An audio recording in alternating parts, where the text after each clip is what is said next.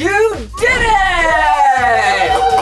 You finally built or bought a brand new gaming PC, except there's one small problem. Right now, it's the most expensive paperweight you own. How do you make the computer compute? Well, doing it right takes more than just plugging her in and letting her rip. Like, ooh, what's this button do? And what the heck am I looking at here? How do I get past this? Well, for starters, you're gonna have to get past today's sponsor.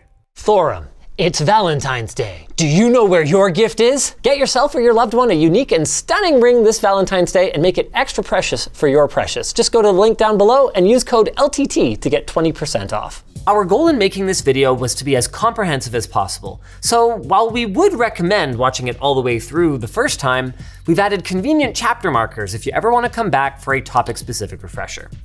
We'll begin with the physical things that you need to set up, starting with location. Now obviously, easy access to your ports is critical. So depending on your case, you might prefer it on the right or on the left. But what's less obvious is that your PC's position can have a big impact on future maintenance requirements. The main way that dust enters your case is by being sucked into the front or the bottom intake fans. Keeping those off the floor means that your system will require far less frequent cleaning. This is especially true for carpeted flooring, which not only acts as a pet hair magnet, but can also starve your power supply of fresh air depending on its orientation. If you must have your system on the floor though, at least do yourself a favor and put it under the edge of your desk. Even with top exhaust fans, a shocking amount of dust can settle down into your system if you have an open top grill. If your system has an antenna, it should be in line of sight with any Bluetooth peripherals that you intend to connect later, and it should be clear of anything that might block the signal to your Wi-Fi access point, like a dense concrete wall or granite countertop, or even the PC's chassis itself. I mean, you know what they say, distance makes the RF signal stronger. Now you're ready to plug in, and the first cable is gonna be power. This ensures that your equipment is grounded and protected from electrostatic discharge. As for the other end of the cable, well, good PC power supplies can handle a wide range of power conditions before supplying anything to the rest of your PC, but plugging into the wall or into a dumb power strip can stress it if your wall power is noisy or prone to voltage sagging and brownouts. This is especially true when other high power appliances are running, like say an air conditioner. A UPS or premium surge protector can help clean that power up a bit before it hits your PC or display, but failing that, I'd recommend at least a basic surge protector, which can help protect your computer against voltage spikes from things like a lightning strike.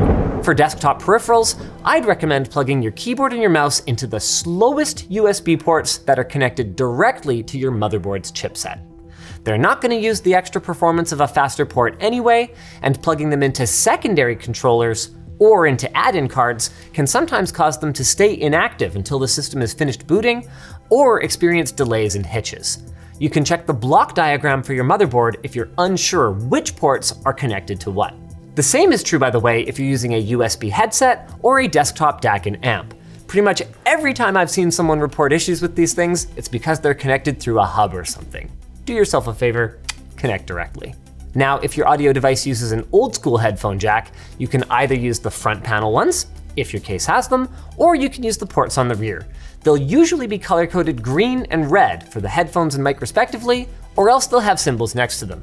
Some modern motherboards will actually prompt you for what you've plugged in, and they'll work regardless of where you plug things in, but they may not work optimally. On that subject, some cases and laptops might not have two separate 3-pole jacks, but rather have a single 4-pole jack. In that case, you're gonna need to get a Y cable like this one, unless your headset includes one in the box. Next up is display. Most gaming PCs come with a dedicated GPU installed in a PCI Express slot, and you should always plug your main display into that rather than the ports on your motherboard's I/O panel. Those ones are routed to your onboard graphics instead. Now, with the right UEFI BIOS configuration, we'll touch on that in a moment, your system may support connecting extra monitors to both of them at the same time, but if you run your game off of the wrong ports, it will have a negative impact on your gaming experience. As for which cable to use, HDMI, DisplayPort, or USB-C, that boils down to what your monitor supports and what your graphics card supports. When in doubt, DisplayPort is usually the more correct choice for PC, thanks to its generally higher bandwidth and broader support for extras like variable refresh rate gaming. But you should also refer to your GPU and display manuals to see exactly which features are supported. One last thing, if you're using a desktop with built-in Wi-Fi and Bluetooth and you intend to use it, please make sure you screw in your antennas. Unlike laptops, desktops often don't have integrated antennas, and while you might be able to see nearby networks, you will almost certainly struggle to stay connected to them. It usually doesn't matter which one screws into where. If you've got wired Ethernet instead, then you'll often have one place to plug it in and you're good to go. But if you have two, it's probably worth checking your motherboard's manual to find out what's what. Sometimes they're the exact same thing and completely interchangeable, but other times, one will use a slower, but maybe more broadly supported controller, while the other might use a multi-gig controller that's faster, but requires additional drivers once you're booted into Windows. These multi-gig ports can be a huge boon to creatives and to storage enthusiasts who have network-attached storage devices, or actually even gamers who have ballin' out internet plans. But if they're plugged into a typical network that has gigabit ports everywhere else, they're gonna be limited to gigabit speeds anyway. With everything plugged in and in place, now's a good time to tidy up your cables. You can use zip ties in a pinch, but hook and loop cable ties are a better solution for future maintenance. LTTstore.com. Also, we have something even better coming soon. Sign up for an in-stock notification for our cable management arches at the link below. Now that that's done, it's finally time to fire it up. Flick the switch around back on your power supply, give it a second, and then hit the power button. If nothing happens, you can refer to our last PC guide you'll ever need for some helpful troubleshooting tips. Before you do that though, make sure your surge protector is plugged in and turned on too. It's actually a more common mistake than you think. Is it gonna power on first try? Oh crap. Oh, power bar needs to be on. Oh. Even for us. Now that fan spin is achieved, it's time to game, right? Not yet. Nearly every modern computer has what we still refer to incorrectly as a BIOS. The more modern term is UEFI.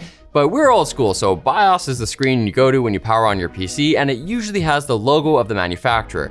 It's not just an ad though. There's a whole menu buried in here if you press the right key before your operating system starts to boot up. Sometimes the key you need to press to access it is listed on the screen, but it'll usually be delete, F2, F10, or F12. If you're unsure, check your manual. Failing that, just mash all of the above. That usually gets the job done. The exact layout of this setup screen will vary a lot depending on the manufacturer and model year of your system. There are DIY motherboards from a decade ago with full graphical interfaces, while some modern machines have almost retro-looking interfaces with no mouse support.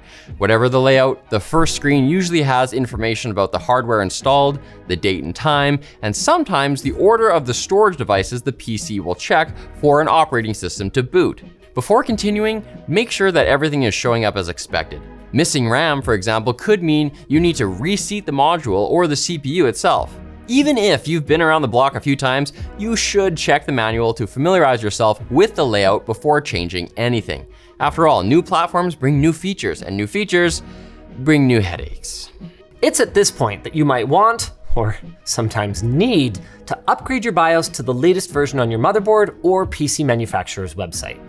The exact steps for this vary greatly by manufacturer and by era, but the gist is this. Turn off the PC, download the BIOS from the manufacturer, and unzip it to a flash drive, which often must be formatted FAT32.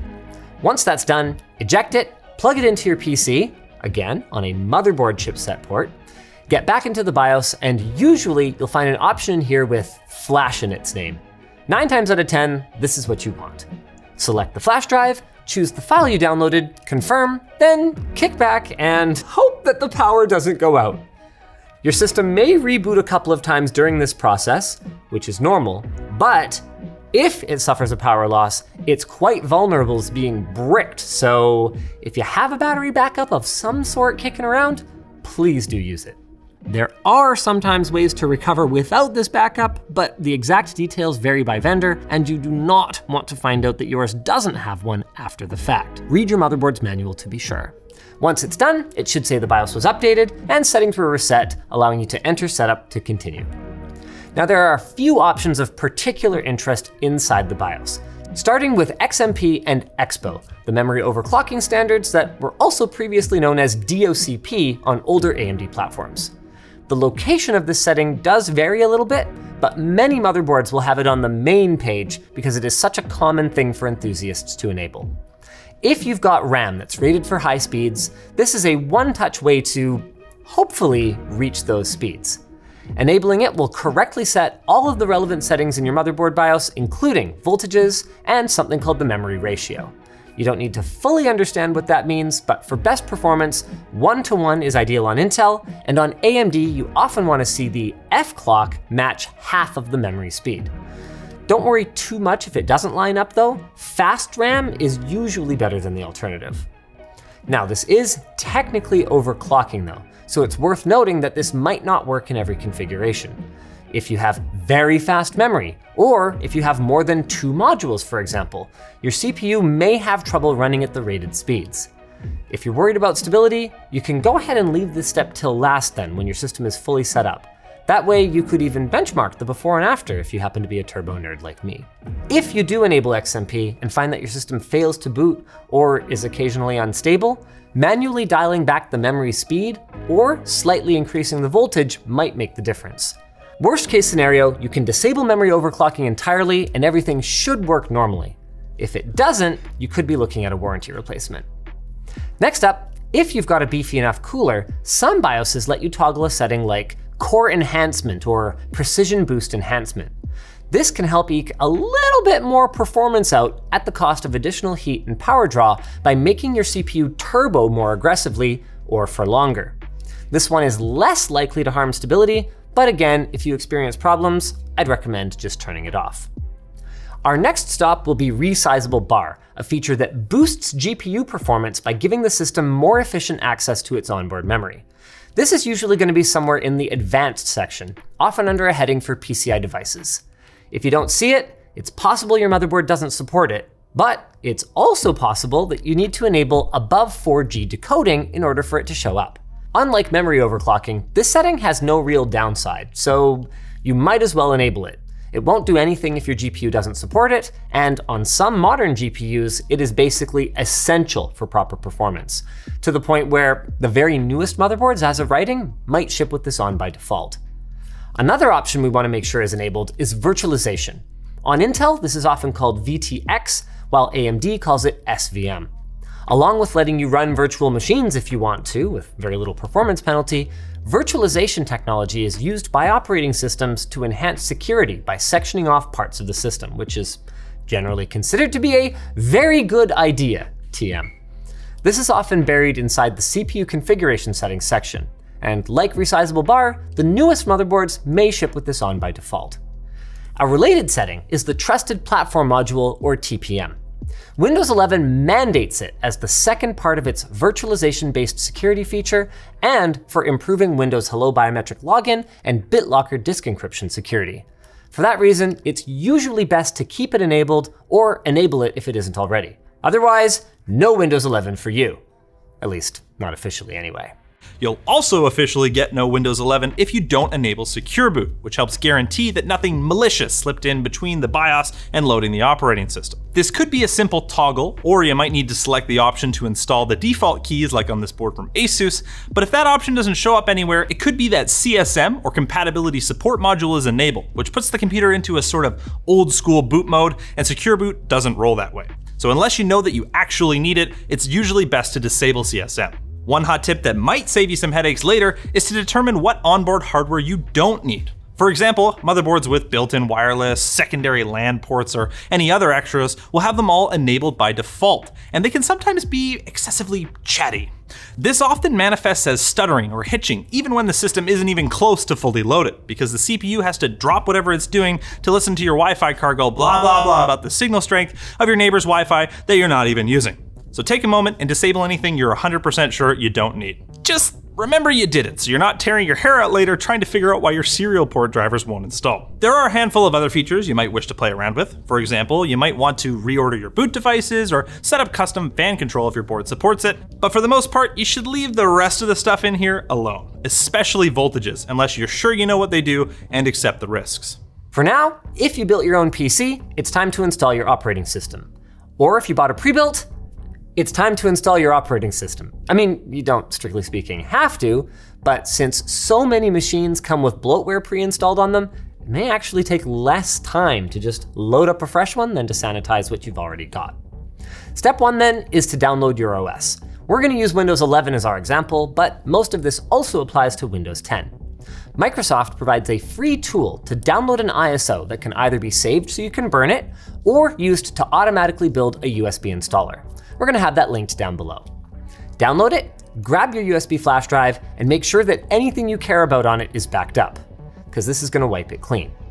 Go through the prompts, the recommended version is almost always what you want, and choose USB flash drive. Select the drive, and it's off to the races. While you wait for this to finish, I would strongly recommend downloading your hardware drivers from the manufacturer's websites. In particular, you are definitely going to want your network driver, and some systems might also need the storage driver in order to get through the Windows setup process. I usually just grab it all, because storage is cheap and I'm not doing anything right now anyway. Once the Windows flash drive is finished, unzip the drivers to it. I like making a drivers folder with individual folders for each driver to keep them easy to find. Then eject it and pop it into your new PC and restart it. It should boot right into the installer, but if it doesn't, you should be able to choose the installer from the BIOS or through a boot menu, which is usually accessible by mashing F8 or F12 on the BIOS screen. Fun fact, did you know that you can open a command prompt at any time during Windows setup by holding Shift and pressing F10? A fun little pro tip is if you do this and then type disk part right at the beginning and hit enter, then list disk, you can see all the drives that are installed on the PC. That way, if your storage device isn't showing up, it's a faster way to know, and you can quickly reboot the system and troubleshoot it. And if it is showing up, you can type select disk, followed by the number next to it, and type clean to remove anything from that drive. If you want to be really sure and you have some time to kill, clean all will crawl the drive and directly set every single bit to 0, which is basically a secure erase, though that takes a while, especially with higher capacity drives. Once you're done, type exit twice, hitting enter both times, to close the command window, then proceed through the prompts. If you come to the part where you need to select where to install Windows and nothing is there, it's time to put that storage driver to use. Click Load Driver, then find the folder on the flash drive that you unzipped your storage driver to. With any luck, the driver will pick up your drive and you can proceed as normal. In some situations, by the way, Windows does a thing and splits your install across 2 drives, most often if one of the installed drives has an existing Windows partition on it.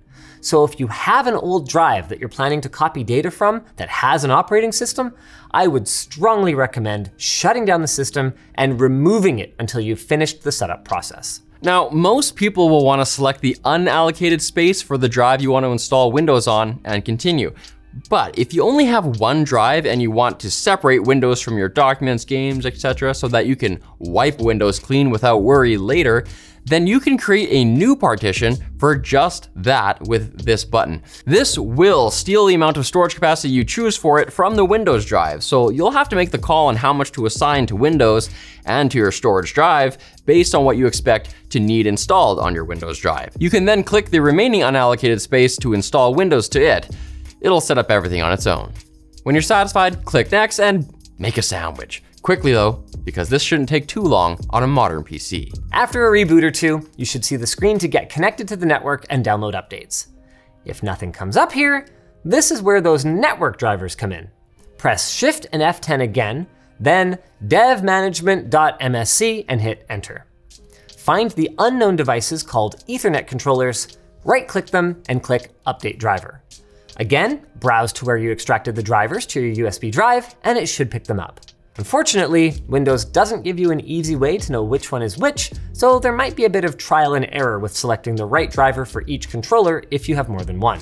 Or if you get bored of this monkey business entirely, you can just bring the command prompt back up and type ubi/bypass NRO, and then you can just deal with the network drivers once you hit the desktop.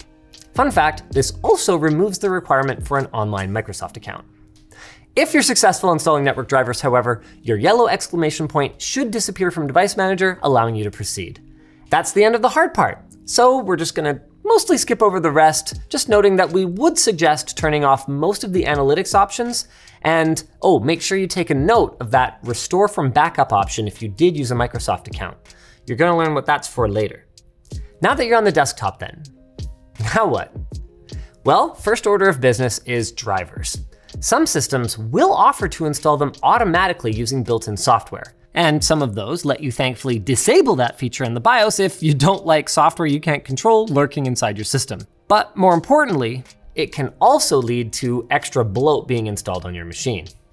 For now, you should install all the drivers you downloaded previously, which might take a couple of reboots before you get through them all, but should be fairly straightforward for most driver packages nowadays. If all you have is a cab file and an INF file, you might have to go to the device manager and use that update driver trick that we showed you earlier, but that shouldn't be a big deal. Once everything's installed and your yellow exclamation marks are gone, go ahead and grab Windows updates until there aren't any more, then right-click the taskbar, go to taskbar settings, then remove search because it's pointless, and left align the start menu because you are a man or lady of culture.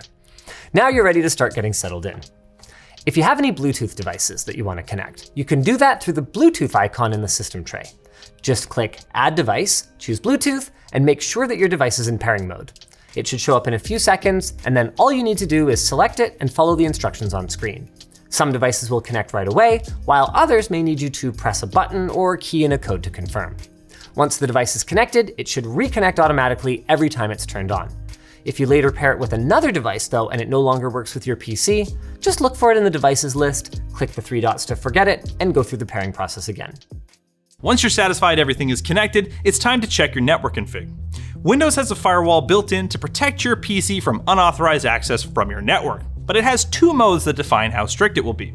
The first, nowadays the default, is public, which treats all incoming connections with suspicion unless you specifically allow an app to accept them. This is great for connecting to unsecured public Wi-Fi at your favorite coffee shop, but if you have a home network and you'd like to share files, you'll want to change over your connection to private, which relaxes security to allow connection from your local network. You can change this by right-clicking the network icon in the system tray, then clicking Network and Internet Settings. Click on the network connection you want to change, then toggle either private or public as desired. The next thing you'll want to do, especially if you're sharing files on the network, is to set up your power options in the Settings app under System, then Power. Here you can set when your PC goes to sleep, when your screens go to sleep, and how aggressively your PC should try to optimize for performance or power usage.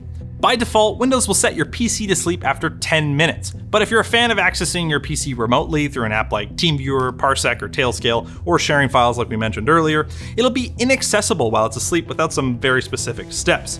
In that case, you might want to set your PC to never sleep, though that does mean you'll be missing out on those sleep power savings. You can, however, tune that power draw by searching for Edit Power Plan in the Start menu and clicking the Change Advanced Power Settings link in the Vintage window that pops up. There are a bunch of settings here ranging from when to turn off spinning hard disks and how many power saving features are enabled for your Wi-Fi, USB, and PCI Express devices, as well as the ability to set the minimum and maximum performance of your CPU. These options can also be useful for troubleshooting things like periodic dropouts and disconnections. For example, if your USB cable is good and the port is good, try turning off USB Selective Suspend. Or if your Wi-Fi is unreliable, you can try setting it to maximum performance. Now that your devices and core settings are set up, you'll want to tweak some of the more common user settings. For example, most gamers don't like mouse acceleration, and the easiest way to find this is by typing mouse in the Start menu search and then selecting Change the mouse pointer display or speed. In this window, click Pointer Options, then uncheck Enhance Pointer Precision if it's enabled. You should generally leave the cursor speed where it is and use DPI switching that's built into your mouse or mouse software for that instead. You can change the other options here to taste, or lack thereof, but for now just hit OK.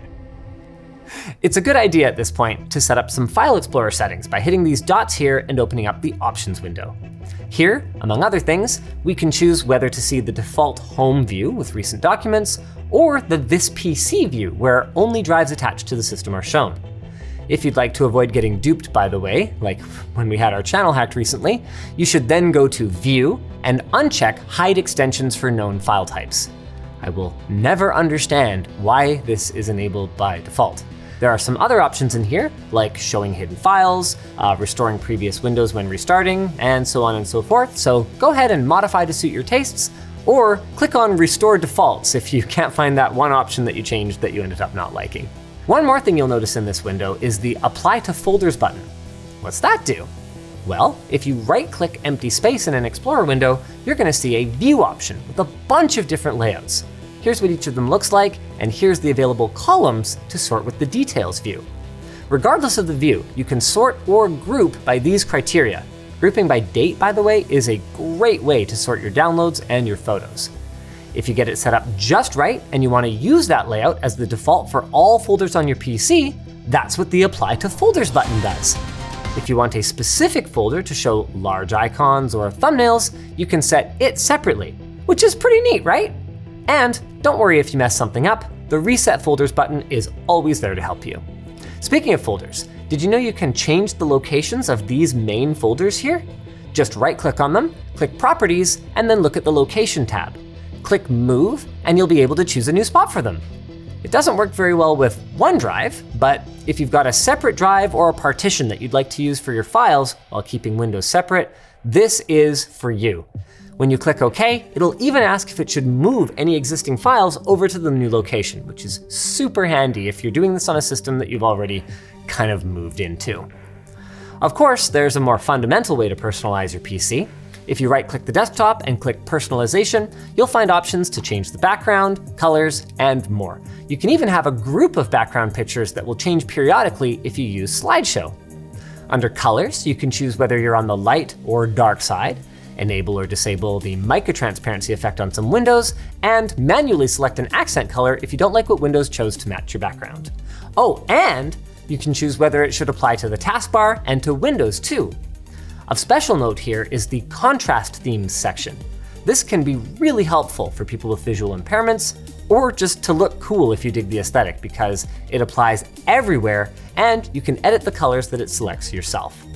There's some other useful stuff in the accessibility section of the settings app too.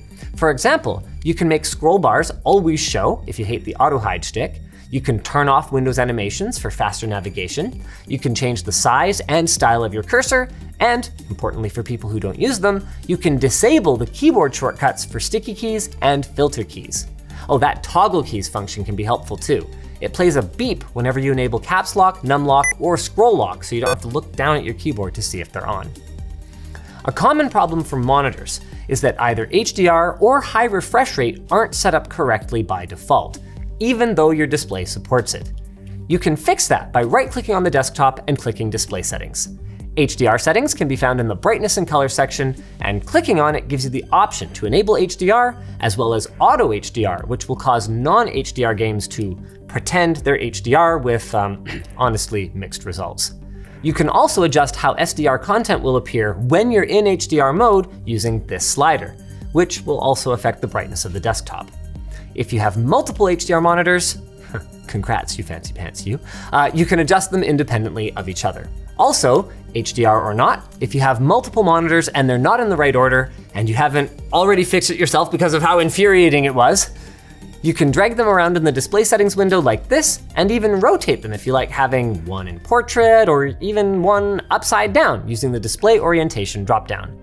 You can see which is which by using the Identify button to make this a bit easier, and you can choose which one is your main display, so the one with the system tray, using this checkbox here. One little pro tip, by the way, is that if your cursor jumps as you move between the displays, you can tweak the alignment in this menu like so. If your monitors are different sizes and resolutions, you're not going to be able to get it absolutely perfect, but it'll at least help smooth things a little bit. For refresh rate, you're going to need to scroll down to Advanced Display. From here, you can choose each of your monitors individually up top, and then select the refresh rate down below. Now, Windows is usually okay about selecting refresh rates, but overclocked monitors, including monitors with overclock functions right out of the box, will often report the non-overclocked refresh rate as the best one. And that is just factually incorrect. So if you still don't see your refresh rate, you might need to use your GPU's configuration utility or try a different cable. Another thing Windows guesses at, sometimes with comically bad results, is the size that you might prefer for your windows and for your text. If you want things larger or smaller, just look for Scale about halfway down the display settings window. A 27-inch 4K monitor will typically be set to 150%, which is roughly equivalent to how big things would look if it were 1440p. If you were to set that 4K display to 200%, it would look like if it was 1080p at that size, just sharper. and so on and so forth. If you've got multiple monitors, you can select each one independently at the top of the window and then choose different scales. So for example, 100% for a 1080p gaming monitor and 200% for a secondary 4K content consumption monitor could make things on screen appear to be the same size, assuming that they're the same size physically. You're gonna have to experiment with it a little bit and see what you like. And it's worth noting that you might have to log out and log back in for it to take effect in every app. Rather not enter your password again? Well, good news. If you're using a Microsoft account, you can enable Windows Hello. What's it do? It enables you to use your fingerprint, a PIN, or your face with a compatible camera to log in without your password. Why would you do that? First, forgetting your password sucks, and getting locked out of your PC sucks more. Second, it can actually be more secure because typing out your password means a keylogger or a particularly nosy housemate might be able to read your keystrokes. This way, Windows Hello makes it so someone gaining access to your PC doesn't also gain access to your Microsoft account. To secure your PC, even better than a password alone ever could, you can use BitLocker. BitLocker encrypts your entire drive, and while by default it will only protect against someone cloning or removing your storage device, you can optionally lock it down with a PIN, a password, or a USB flash drive key that's required before your PC ever gets to the login screen. It's best to enable BitLocker shortly after you install Windows so the encryption doesn't take forever, but once it's encrypted, it's super fast to encrypt and decrypt on the fly on modern hardware. Your apps will barely even notice. Speaking of apps, how do you install them? Well, you could go to every website and download the installers individually like some kind of cave person, but you could also use tools to make things simpler.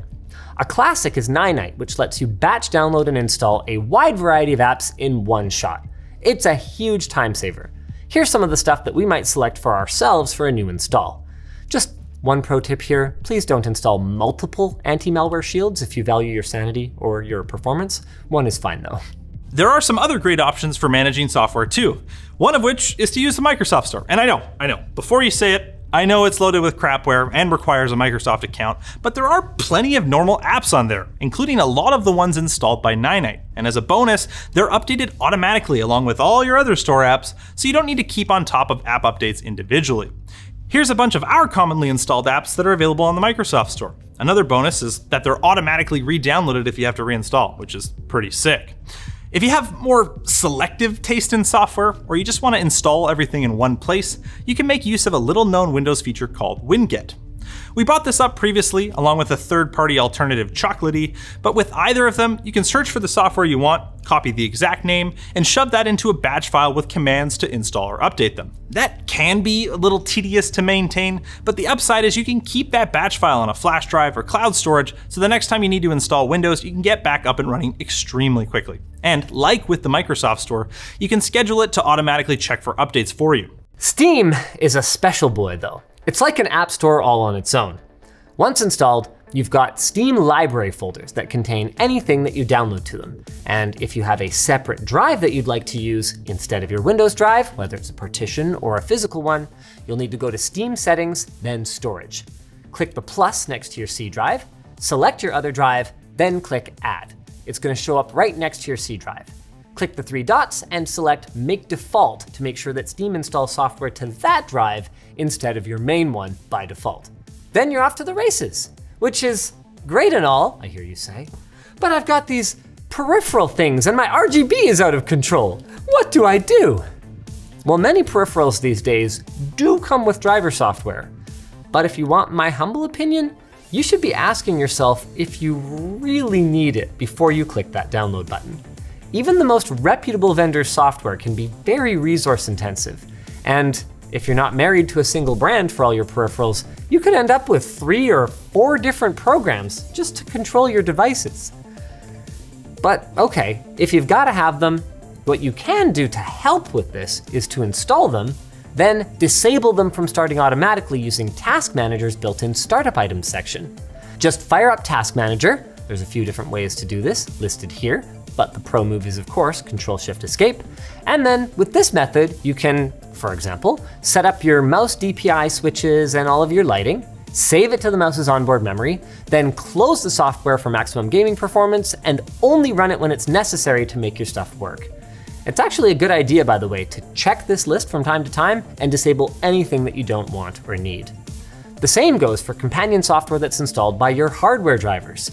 This stuff can add up. I'm talking sound control panels, temperature monitors. I mean, the list goes on. And let's be real, they're usually not very polished despite the alleged R&D budgets of these companies. So maybe try some third-party software like the Piece Equalizer APO GUI or Hardware Info instead, which can give you much greater granularity and aren't tied to specific hardware. Oh, since we're on the subject, by the way, Hardware Info is a great tool for double checking that all your devices are actually showing up and for making sure that you didn't make any mistakes while you were installing your cooler. A simple combination stress test like Cinebench and Firmark while monitoring your CPU and GPU core temperatures will quickly reveal any critical errors in your build, hopefully before they become a long-term problem. Anything under 90 degrees here is probably fine, but we'd like to see 70 to 80, though of course there are exceptions, like some high-performance CPUs, for example, are gonna target 90 to 100 degrees or more, whether you like it or not. Speaking of like it or not, RGB, it's there. And I think the one thing we can all agree on, love it or hate it, is that the control software is a CPU hog. For best performance then, I would recommend leaving that RGB alone, either rainbow bar or off. But if you must adjust it, there are alternatives to the many vendor-specific RGB control apps that are out there, and Windows 11 even recently got control for this, albeit with limited compatibility as of writing. But if you want to try and consolidate your RGB into a single app, just try OpenRGB or Signal RGB. OpenRGB tends to be lighter but less flashy, while Signal RGB is more capable but will make your CPU work for it like the others will. Like we had to work hard for this segue to our sponsor, Thorum. It's Valentine's Day soon, and as an iconic artist once said, don't be mad once you see that he wants it. If you liked it, then you should have put a ring on it. Check out their handcrafted rings made from unconventional materials like wood from whiskey barrels and World War II rifle stocks. Every ring comes with an American walnut wooden ring box and a free Thorum silicone activity band, so you can put a ring on it twice, just to be safe. Thorum even makes minimalist watches using some of the same unique materials like koa wood from Hawaii and Gibeon meteorite from space. Two of the most romantic locations, by the way. Matthew McConaughey has, of course, been to both of them. Best of all, they ship to most areas worldwide, and all their products are covered under their lifetime warranty. So make this Valentine's Day extra special with Thorum by going to the link down below. That's thorum.com. Just make sure you use code LTT so you can get 20% off. If you're watching this and you don't have a PC yet, maybe go check out How to Build a PC, the last guide you'll ever need. It really is the last guide you'll ever need, so you can build your PC and then come back and watch this one, and you're gonna be ready to go. Then you'll never need our channel again.